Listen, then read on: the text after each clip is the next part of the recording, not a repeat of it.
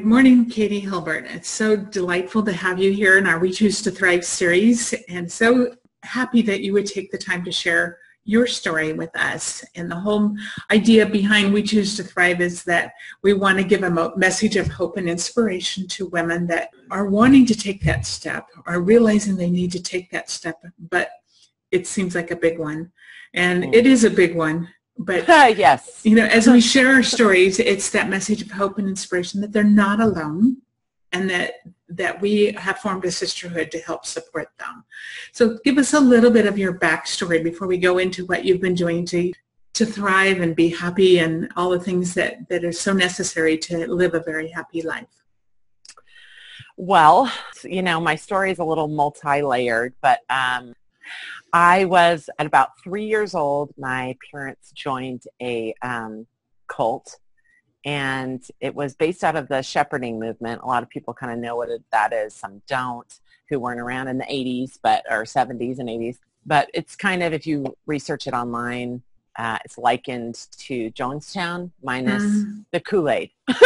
Wow. So that's what Pat Robertson said, and it's pretty accurate. It's very it was based in a lot of control, and you do whatever your shepherd, aka your pastor, tells you to do. And there was one person quoted saying, if God Almighty was standing in front of me and I knew it was him and he told me to do something and my shepherd told me to do something else, I would do whatever my shepherd said. That's amazing, because of the control that there is. And that's kind of what my background is, and it was from my own father, but he was that type of person. Yeah, it was everything was a lot of mind control, and then obviously what goes with that is a lot of warped teaching, a lot of spiritual abuse. Unfortunately, that also is a breeding ground for really disturbed, perverse people. So there was a lot of sexual abuse. A lot of there was a lot of one-on-one. There was a lot of group stuff that went on. That went on for me from the ages of 3 until 9. Oh my goodness. So it was really not great. Still hard to think about sometimes. Mm-hmm. Obviously, as tears are welling up in my eyes. And then my home life was very chaotic. My father has multiple personalities. It didn't really get diagnosed till later, so we didn't really understand. You just as a kid, it was just chaos. It was, literally 1 minute something's happening. I break a window. Him and I are joking about it. Let's not tell your mom. Ha, ha, ha, ha, ha. And 15 minutes later, I'm being screamed at, and I'm the worst person that ever lived, and can't believe you would do this. And I have all this stuff going on that my parents don't even really know about, which I know now, of all the sexual abuse and all the different things that are going on. And then we've got Crazy Town over here, who is just creating this, I never know where I stand. I never know what's going on. So it kind of created this internal fight or flight 24/7 inside. That's what it does. Mm-hmm. Yeah. And you just there's never any peace. It's just a constant state of fear. I go to school because it was, everything's, it's a cult, right? So we all live in a communal environment, like the whole deal. So it's, it kind of creates when I'm away from home, it's scary and a lot of horrible shit is happening. And then I go home and it's scary and horrible shit is happening. Mm-hmm. And there was a lot of sexual abuse within my family as well. So, it was a bit of a shitty situation for quite a bit. Well, then that as you grow into adulthood, we seem to attract the same thing simply because that's what we know and we're familiar with.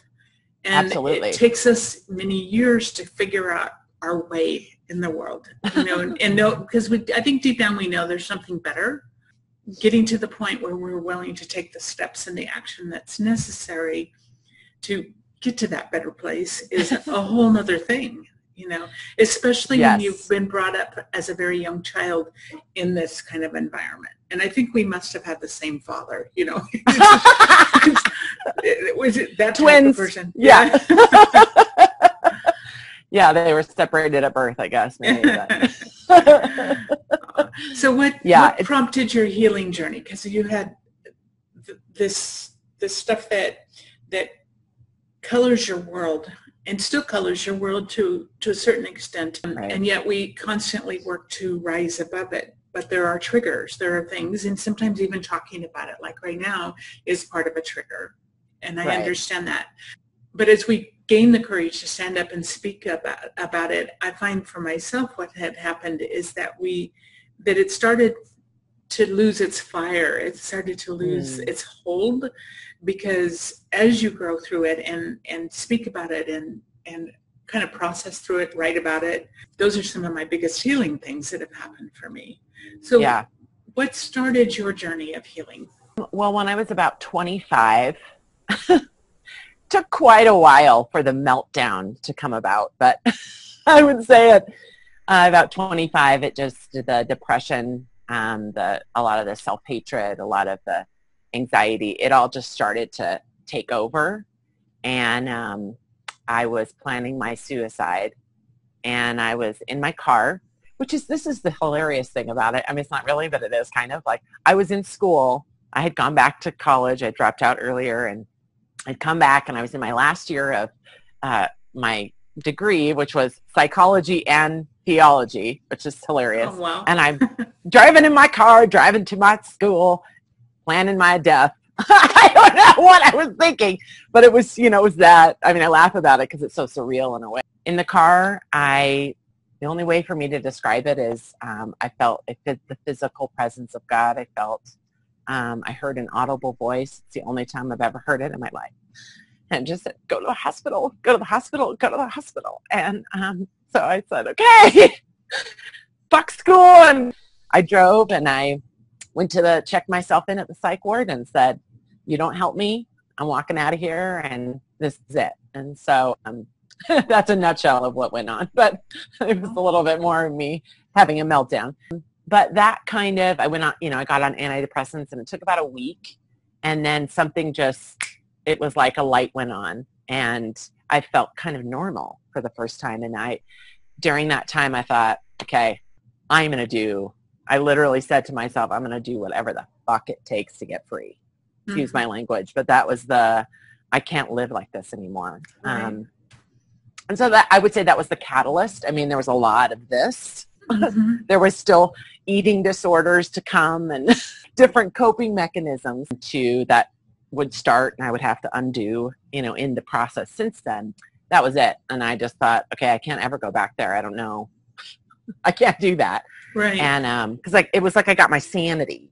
The antidepressants really did help me physically just kind of come into like that calmness that you. Yeah, just like yes. the way I describe it is kind of, I think my emotional scale before that was like -10 to 0. Like the absence of anxiety was my best day. And it was really, everyone else is working on a 0 to 10 scale. And somebody else's 0 was my like, woo, I'm functioning. Yeah. And what the drugs kind of did was put me in that 0 to 10 scale. It was like, I still had emotion. It was just normal emotion. It was, when I'm sad, I'm sad. And I actually started to experience some normal emotions that just stabilized me internally. So it was really, really helpful for me. Very cool. To do that. Yeah. And so then that was about you were 25. So in moving forward, as you've gone through life, what has kept the balance? What do you do in life that resources have you tapped into? What mission in your own personal life have you adopted that has helped you stay stable and to heal from what you've gone through? I would say there's just a kind of a couple things that really have been that kind of thread, in a sense of, I did make a decision at probably, I was about 29. I used to be a pastor, and I've gone through it, let me tell you. I thought, you know what? I got to let all this shit go. Everything I think I know, I've got to let it go. I'm going to hold on to 3 things. My faith is really essential to me, but because it was so warped, because of all the jacked up stuff, I decided I'm going to hold on to 3 things that I know in my core. God is good. God is real, and he's bigger than me. That's it. Those are the only things I know for sure. And just let the rest go. And it gave me permission to let go of a layer of the BS that I was taught. And also, so I was able to use that as my base. You know, you have to learn basic things that you never learned when you were a kid, right? Like that's some of the stuff that gets missed, I feel like, in a lot of like self-help and all of that is like what no one tells you is like, you don't actually know what the word trust means. Like people say, oh, well, just trust. Like, I don't know what that actually means. I had to learn, and through my, you know, even in my faith process of just, you know, praying, and God would say to me, can you trust me for an hour? And I would be like, oh, I don't know if I could do that. And what that actually meant was, can you just not worry and not stress out about everything that you don't have control over for 1 hour? And I, you know, I would have to like choose to do that. After about an hour, you know, the stress and the anxiety itself starts like, life is crazy, you know? And then like, there's so many things like that throughout the last 15 years of like, you just have to, it's like you have to go back and start over and learn stuff that you don't know how to do. Like when you know, people would say, let go and forgive. And like, those are concepts that make no sense to, I believe, at least for me, they were concepts that I have there's no way to grasp them because you have no foundation. There's no foundation. I have noticed this, and to me, abuse is abuse no matter what kind of abuse or when it happened. But what I have noticed, because I was also, you know, as a child experienced a lot of abuse, what I've noticed is that people that have gone through the abuse in childhood versus somebody that had a wonderful childhood and then went through domestic violence or all the other abuses that can happen, rape, whatever, cyber abuse. If you had a really strong core in childhood, there's a little bit of difference as far as how you react and how you come out of something. Yes, it just shakes you to your core when it happens as an adult, but when you don't have the solid foundation as a child, wow, that it could, because you're trying to learn all that stuff as an adult as well, and get over it and understand it. And when you're told you're ugly and stupid and you're never going to make it in this world forever, when you were a little one and you've had the other kind of abuses, your frame of reference is just exactly that. You know, that's your frame of reference. So where are you now? I see, you know, you have the beauty of being able to express the emotion of what you've gone through and what we continue, because there's triggers that happen to us every day. Yeah. Where are you now in your journey? The one other thing I was going to say, I kind of got sidetracked. But I would say probably in the last few years, I just gave myself permission to just feel whatever I feel, do whatever I got to do, and to stop trying to please anybody else or worry about anybody else, because at the end of the day, I'm the only one living this life. And nobody else is inside. Nobody else knows what it feels like inside. And if that means you're sad, you're sad. And if that means I'm angry, I'm angry. And as soon as I really did that, really gave myself permission to let go of relationships that were unhealthy, to let go of disappointingly, or, you know, all of that kind of stuff, that's when, like, I think the really deep healing has started to happen. And I would say now I'm in a place where it doesn't rule my life. It isn't what I lead with. I actually don't really talk about it much. I'm actually seeing that as a bit of an issue. So I'm starting to realize that I have to share a little bit more, but it's a chapter and it's not my defining chapter. That's beautiful. That is so important too, you know, because as you process through, you find the need to talk about it less and less. But if you do talk about it, you're able to process it better, you know. Oh my gosh. Because it used to be when I spoke about my stuff, I'd cry, you know, when I was trying to explain it. But now it's kind of like it's over there, you know. You know, it happened and it's real, and I remember many things, but it doesn't have that crushing, like, heavy weight that hangs like a wet drenched blanket hanging over your head that makes it where you feel like you're smothering.